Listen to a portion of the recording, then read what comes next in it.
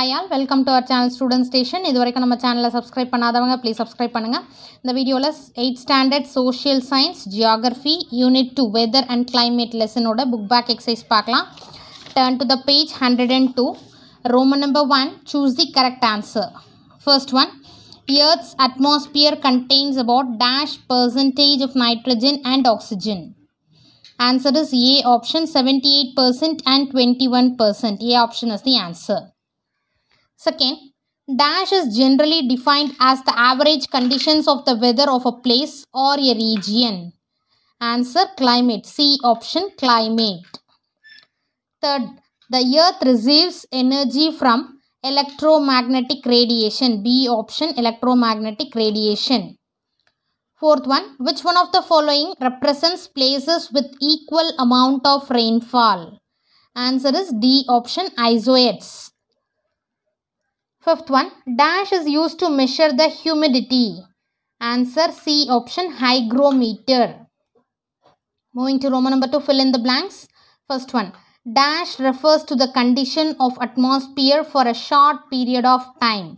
Answer is weather. Weather refers to the condition of atmosphere for a short period of time. Second one, the scientific study of weather is called meteorology. Meteorology. If you have any doubt, here you have this. See, scientific study of weather is called meteorology. Scientific study of climate, climatology. So the answer is meteorology. Third one, the highest temperature ever recorded on the earth is 56.7 degrees C. Answer 56.7 degrees centigrade. Fourth, dash is a ratio between the actual amount of water vapor and the maximum amount of water vapor the air can hold. The answer is relative humidity. Fifth one, wind speed and wind direction are measured by anemometer and wind vane respectively. Answer wind speed, wind direction. Sixth one, isotherms are imaginary lines which connect the same temperatures of different places. Answer is isotherms. Roman number 3, match the following. First one, climate, long-term changes. Second, isonif, equal snowfall. Third, hygrometer, humidity.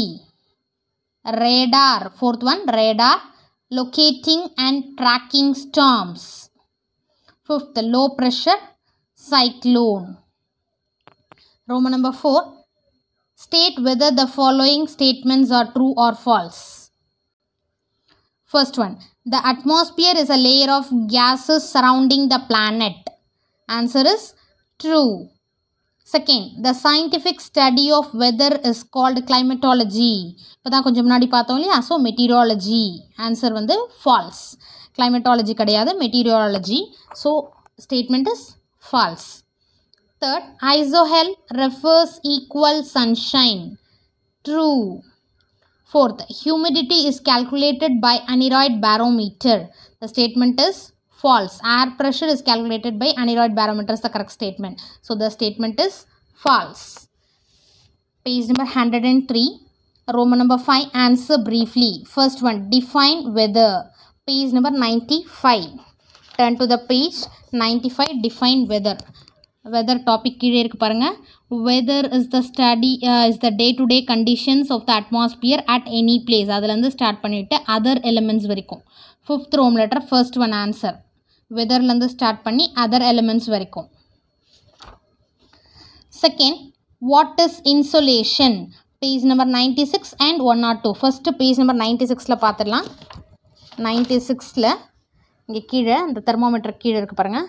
Second லைனில், the earth and it's atmosphere get heated from the Sun through insolation.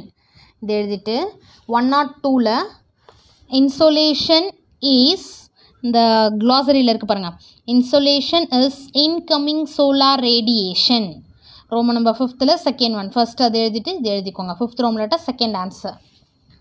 Third one, what does mean by atmospheric pressure? Page number 99.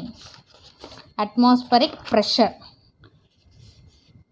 மேலே ஃபர்ஸ்ட்டில் the weight of air above a given area on the earth's surface is called atmospheric pressure or air pressure. Roman number 5th third answer.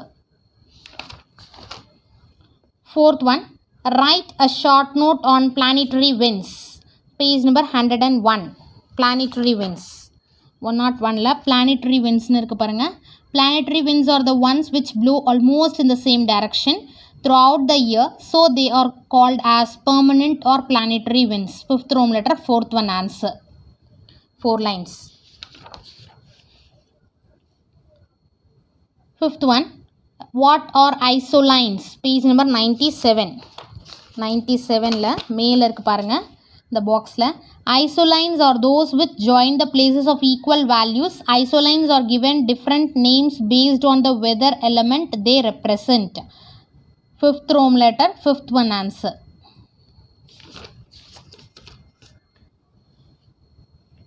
Roman number 6, distinguish between. First one, weather and climate. Page number 95.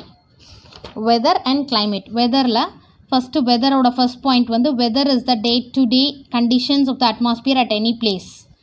First point. Second point, sunshine, temperature, cloud cover, wind, fog condition, air pressure, humidity, precipitation and such other elements. Second point. And then it refers to short period like a day, a week or a month. 3 points. Sixth Roman letter first la 3 points weather. Climate pathingana climate average conditions of the weather of a place or a region. First point. Second point, determined by measuring the weather elements for a long period of time which is usually for 35 years. 2 points. Okay. The climate does not change often like weather. Okay. Third point, 3 points.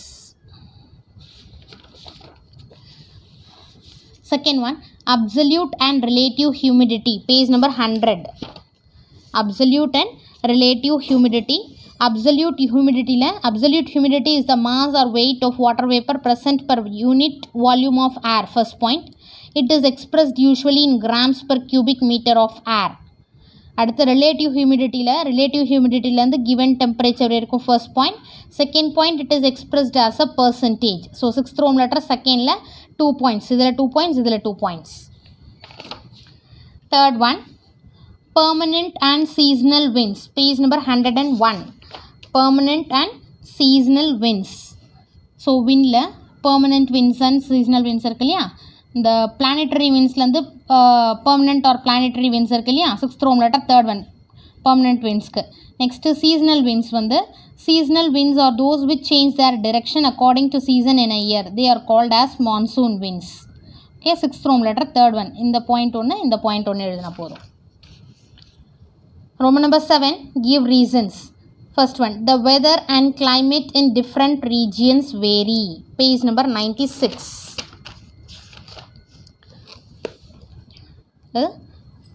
இது ஒருக்கு பாருங்க. Controlling factors of weather and climate la first paragraph.